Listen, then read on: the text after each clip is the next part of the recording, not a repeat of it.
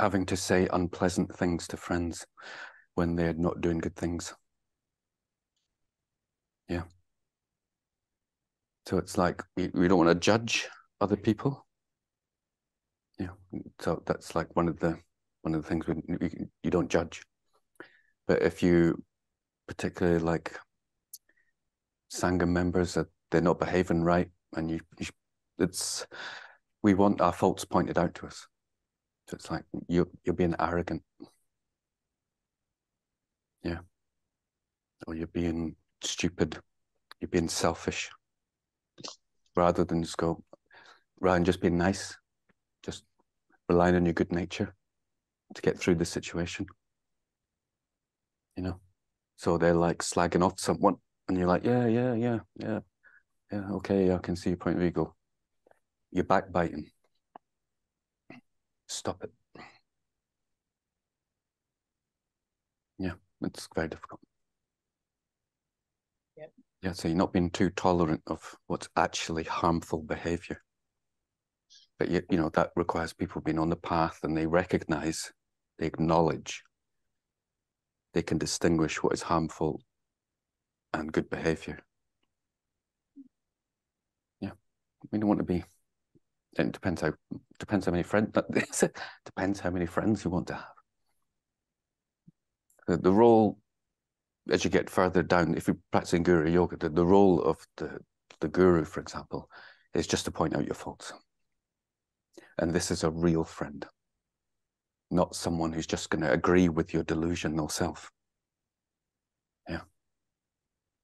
But it takes a bit of backbone to have someone pointing out your faults all the time.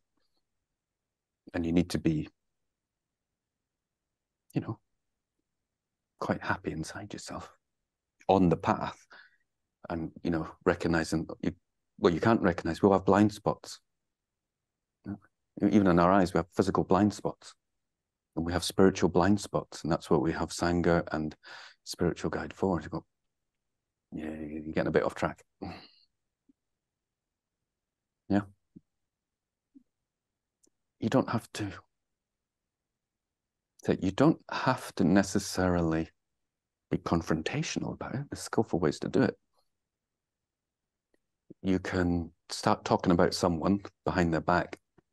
You notice that the person you're talking to, saying the Sangha, just shifts the subject. The usual response to this is you get annoyed. I want to talk about it, I want to, and they're like, you just move away or go to another room, and it's like,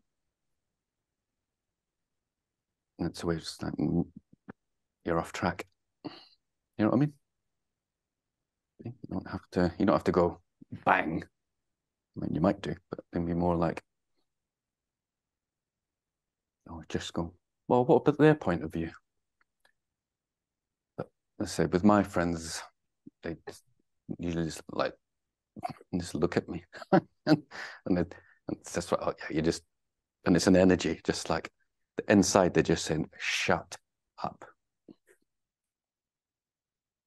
And then it's like you can more like readjust yourself. Yeah. I think that's one of the commitments. One of the things that that I mentioned about, you can discuss what are the commitments. We can have a sense that they're some kind of restrictions. Yeah. The word commitment. So like you can do it as a thought experiment, but you could try it as well. And that is,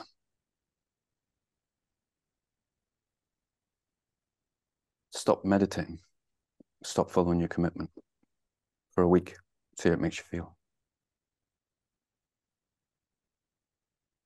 Yeah. Engage wholeheartedly in the non-essentials and see how it makes you feel. Ignore some people, and get really close to others and see how it makes you feel. When you meet people, just slag them off. See how it makes you feel. Yeah, talk about other people behind their back. When you meet some, just talk about someone behind their back. Slag them off, slag them off, slag them off. See how it makes you feel. Totally go into Twitter for hours and just watch the news and just be concerned and nosy about what other people are. See how it makes you feel. Just ignore your main delusion. If you're angry, just get angry. Just get angry at everyone whenever you feel like it. See how it makes you feel. Really, really get into the fact that you haven't made it yet. And see how it makes you feel. Yeah. Etc. etc. These are not moral things you do or don't do. They're experimental suggestions from an enlightened being. Go, try this. So just think of it the same way as diets. Yeah, the doctor says, stop eating sugar because you're hyperactive. Stop giving the kids Coke. And you go, stop drinking lots of sugar and coffee. And you go, no, don't tell me what to do. I've got free will. It's not a moral question. It's not a question for anyone. A doctor couldn't care less. If you come in again, it's like, come to the doctor and you come the next month and you go, I've still got all these hyperactive problems. Are you still drinking Coke and coffee? Yes. It's like, you're a moron. It's like, what do you want me to do? It's like, I've told you what you could try.